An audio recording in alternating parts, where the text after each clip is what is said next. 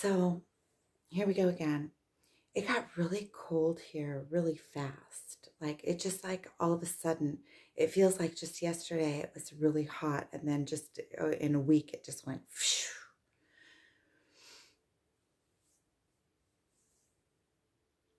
Here we go again. It's like I can see, it's like, first of all, it's like you're being held like that, arm's length.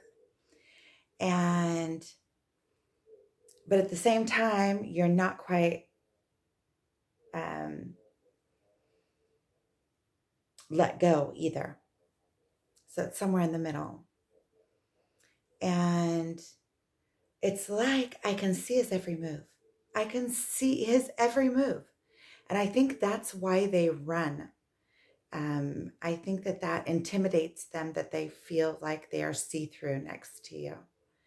And that as long as they have weaknesses within them that they know that you can see, and they're not standing upright with themselves, then you're going to be able to see all of their places that they're trying to hide from the world.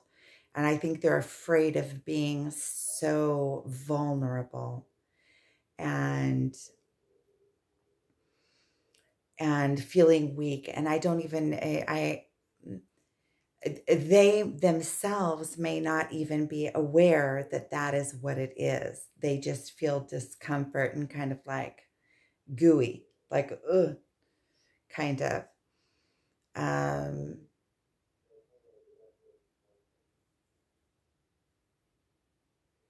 And so they know that we can see right through them. That's why they run. They're afraid of being vulnerable and for us to be able to see their weaknesses. And that's why it hurts so much for us, because we're coming out of love. And I think that's where it keeps on bouncing back. Ooh, my battery, 15%.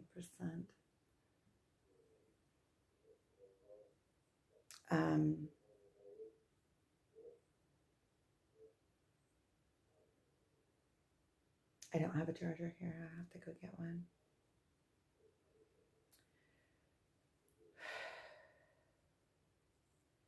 And it's like that. There's something in that that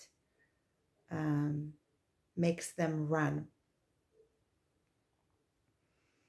And to them, it may just feel like it's overwhelming, like too gushy or too emotional or overwhelming. And so that pushes them away, but what they're actually doing is pushing away from themselves.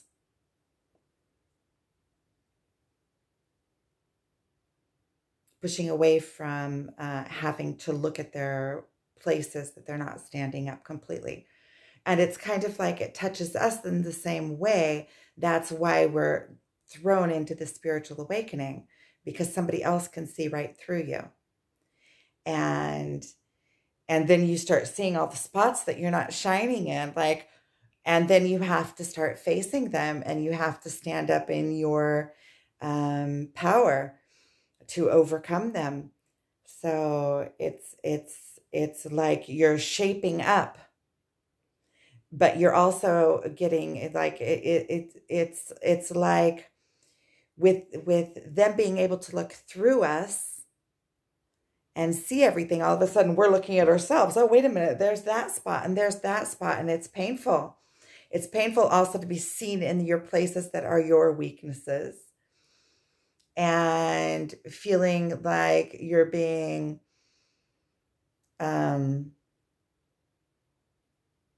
pushed away,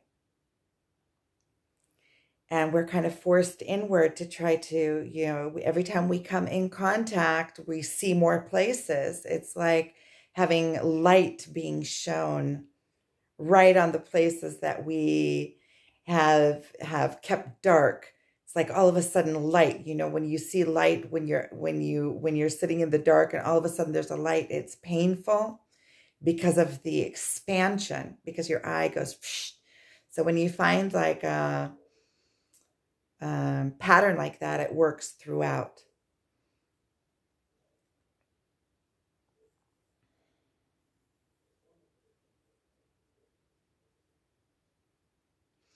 And it's almost like I feel like with him that I can see right through him. I see his every move. I might see it in delay.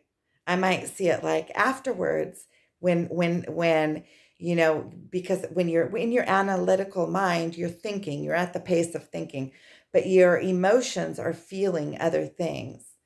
And it's the subconscious, or it's the energy of what is happening. It's like when you quit listening to the words and you feel what the energy of it, what the objective of it is, or why somebody would do this movement. You know, sometimes it takes a little bit to click all the way around.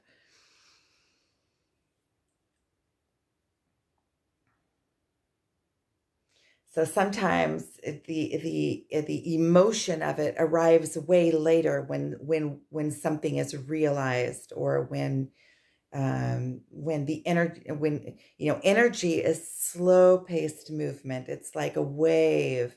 You know, when you think with your analytical mind, it's like mathematical. It's cognitive. Emotionally, it comes in like it takes a minute to even know what you're feeling. When you feel any big emotion come up, it takes you into like this wave, and you have to wait for it to settle to see, you know, to see what it is that you're feeling.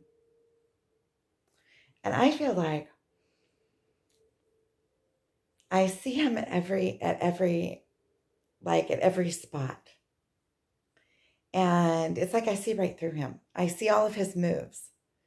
And I feel like he knows that, and that he like rubs my nose in those places, right? And like it's a big game, because as my nose is being rubbed, right, every time we go through one of these crises or one of these crashes, we come out the other side with so much more strength and so much more knowledge, and so many more places within us that we have stood in our power. You know, once we go through the pain and push through it and overcome whatever it is that we're overcoming. And I feel like it's been and still is an emotional roller coaster. It's like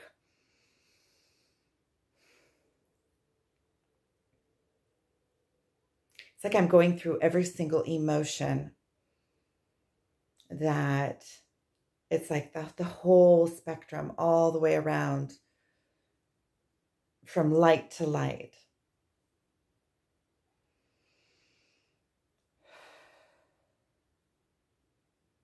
And sometimes it's just so overwhelming.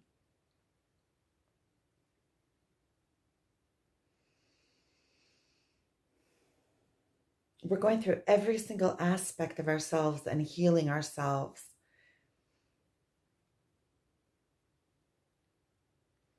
Being willing to look at every single part and take responsibility for it.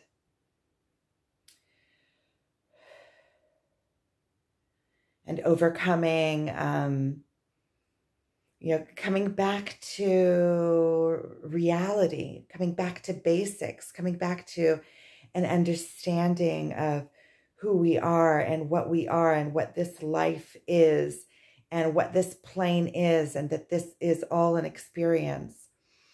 And I kind of feel like it's a game, like I feel like I'm in between the two worlds, like I'm passing through being born again, or like in the process of waking up and coming into blooming, actual blooming, you know, where you come in to own your own, and then you are in all of your glory. And it's a completely different realm. It's a completely different dimension. It's on the same platform, but it's like a big game. It's like I feel like, okay, so I feel like I see him at every move. And it's kind of like the energy of this. And he's on the other side taunting me, like, it feels like, nah, nah, banana. Like he can anticipate every single move. he knows exactly how he knows that I'm going to get it. And he knows exactly how it's going to affect me. And it's kind of like taking my nose and rubbing it in, and, rubbing it in really good until I become numb in that place, or until I overcome, until I heal in that place. It feels like I'm being taken through, this is all divinely guided, but it feels like I'm being taken through every single one of my weaknesses. It's like I'm being guided through. Oh, here's a little spot. Oh, you missed this little spot. Oh, that little spot's not quite done yet. Let's rub your nose in that some more.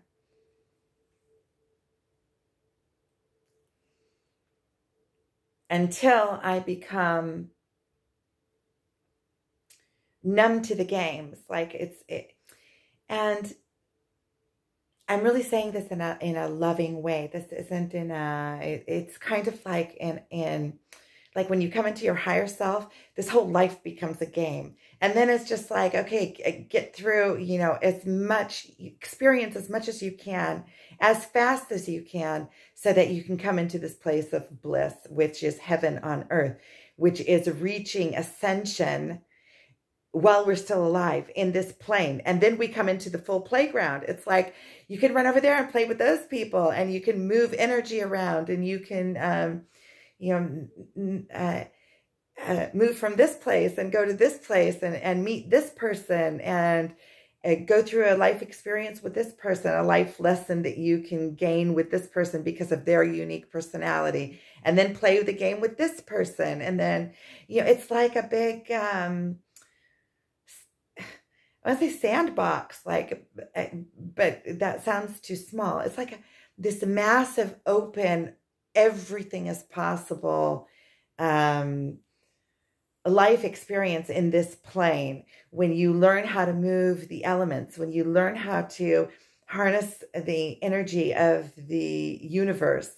And, because the universe, you are of the universe, you are of it.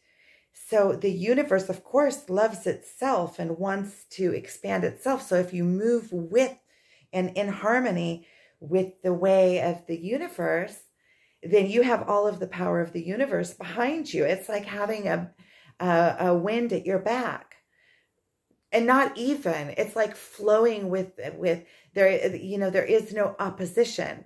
There is no friction. Nothing is stopping you. It's like going with the flows and allowing life to take you. Oh, let's go over here. Okay, this person's leaving my life. Okay, it must be time to move on. It's like, it becomes a big game. And when you find this equal counterpart, it becomes a big game and a dance too. It's like you have this frustrating ping pong partner that just it's just like having this constant mirror shining at you from all the different sides.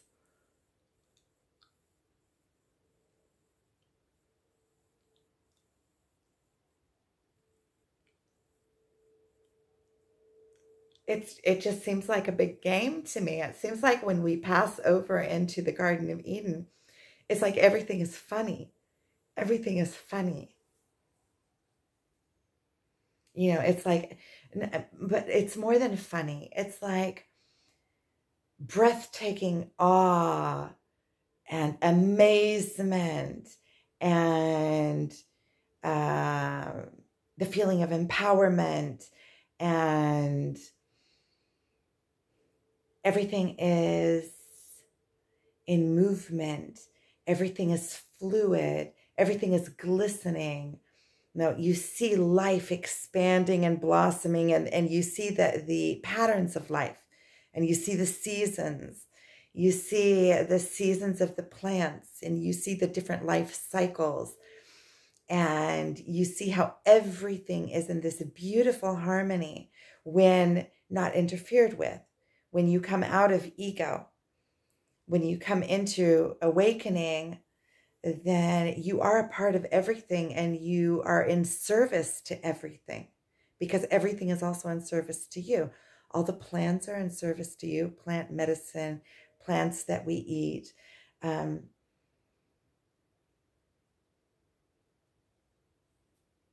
And all living beings and creatures that crawl the earth have their own experience. And it is their life. And we're like desecrating their life with, hurting. And I mean, we take animals and we treat them like they're our belongings just because we can. When actually we're all living creatures came here to have a life experience.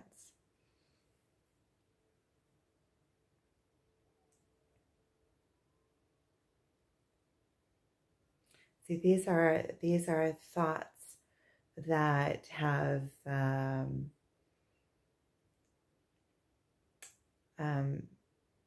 made me become vegan. It's the entering into the Garden of Eden. And that's all it is all about. That's all it is all about. Righteousness. Righteousness means setting yourself right, which means getting yourself fully standing in your power, being honest with yourself, being responsible for yourself, doing the right thing for the right reason, with all regarded taken into consideration.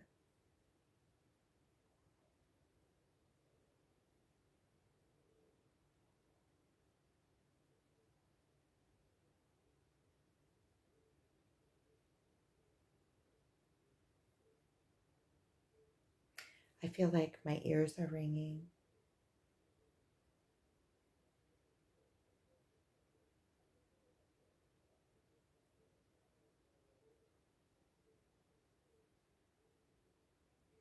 So it's a place of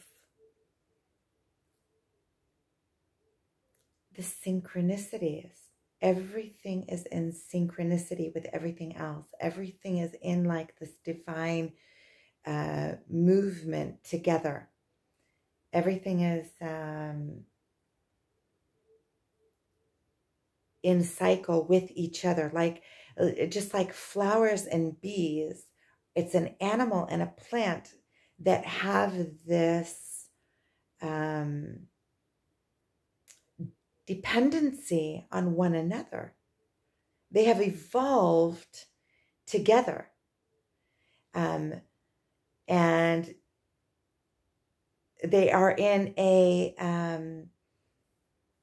life cycle together, even though one is an insect and one is a plant. And we have these divine connections with our food as well, with our plant medicine.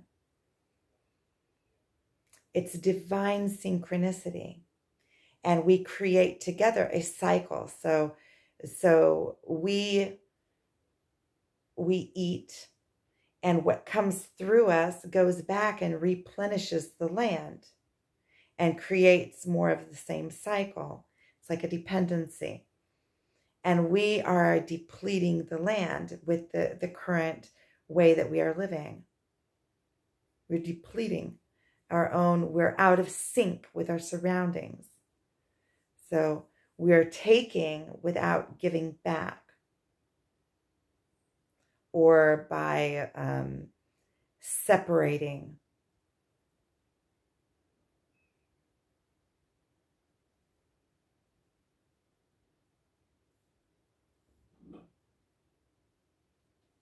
By separating, I mean like